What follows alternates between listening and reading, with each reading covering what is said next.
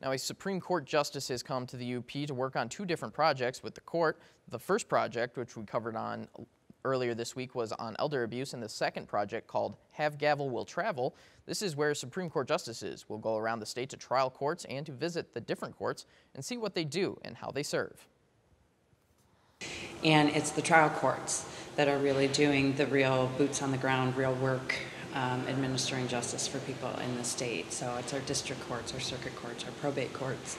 And I think it's very important that our appellate courts, the Michigan Supreme Court in particular, knows firsthand what that's like, the work that they're doing, the resources that they have, the support they need to make sure that they're able to do the job of serving Michigan citizens. Now, this project will help justices know what to help the courts may be in need of, and allows the justices to get a closer look at what courts are doing at a lower level throughout the state.